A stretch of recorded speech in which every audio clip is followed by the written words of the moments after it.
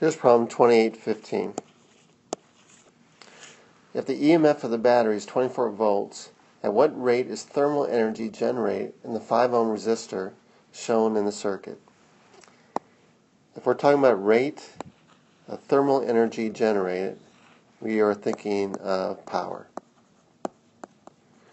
And in particular, if we're talking about a resistor, power would be I squared R, or power would be voltage squared divided by R. So we're looking for one of these two things. We need to find the current through that resistor or the voltage across that resistor so that we can employ one of these formulas. In this case, we have a 24 volt battery, EMF of 24 volts, and let's just simplify the circuit a little bit. Let's take a look at this parallel combination of a 10 with a 10. Our parallel should be, for these two, product over the sum, 10 times 10 over 10 plus 10, which would be 100 over 20, or 5 ohms.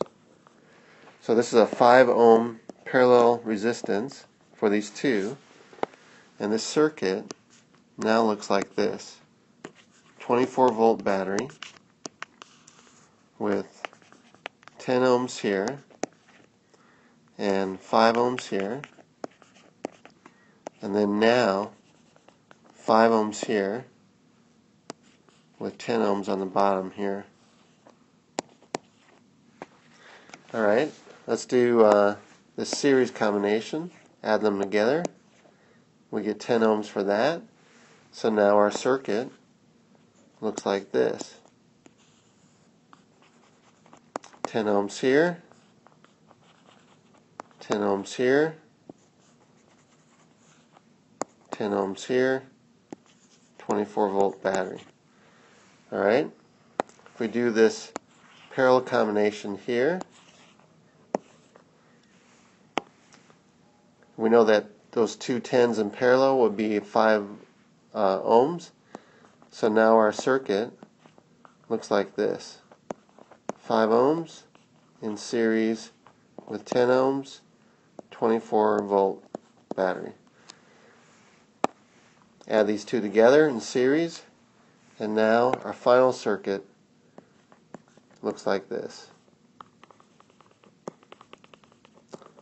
15 ohm resistance, 24 volt battery.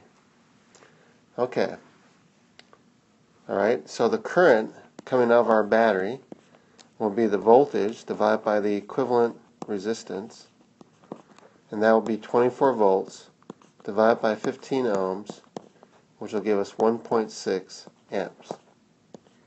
That's the current coming out of the battery in any representation we choose.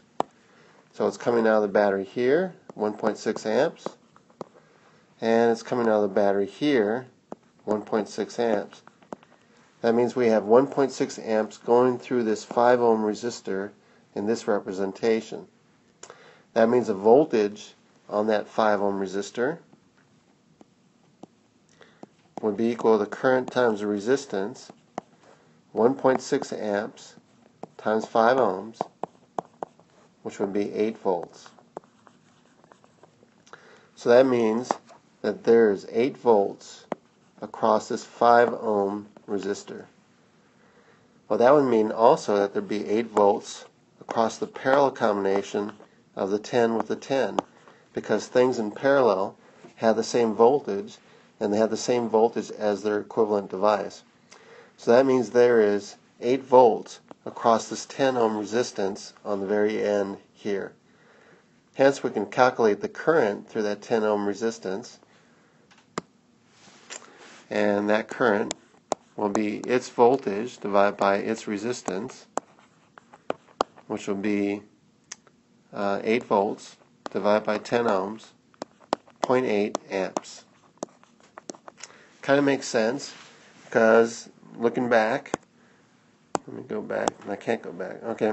Looking back, if I did have 1.6 amps coming this way, and it had two paths to choose, either a 10 ohms and a 10 ohms, it's going to split evenly. 0.8 amps is going to go this way, and 0.8 amps is going to go this way. It's the two paths are equivalent, so it's going to split evenly into those two paths. Alright, let's go back. So we got 0.8 amps going through that 10 ohms. That 10 ohms was a 5 ohm plus 5 ohm combination. It looked like this. So there is 0.8 amps going through each of those 5 ohm resistances in series, and hence there's 0.8 amps going through the 5 ohms that we wanted to know about. So the current through our 5 ohm resistance is indeed 0.8 amps. And the power dissipated in that 5 ohms then is I squared R, 0.8 amps squared times 5 ohms. What does that give us? 0.8 squared times 5, 3.2 watts. So the power dissipated in the 5 ohm resistor we were concerned about is 3.2 watts. And that is one way to do this problem. We could also have realized when we had the situation where we have those two 10s in parallel with 1.6 amps coming in to that junction, we could use current division to figure out the current in the 10 ohms. And we used the intuition to do this before, but we actually have an equation for this. The current, say in the first resistance, is equal to the opposite resistor, 10, over the sum of the two, 10 plus 10, times the current going in, which is 1.6 amps, and that will give us, in this case, 1/2 times 1.6, or 0.8 amps. And then we can proceed in the same way as we did before. So that just proves the same idea. 3.2 watts, that's our answer for this problem.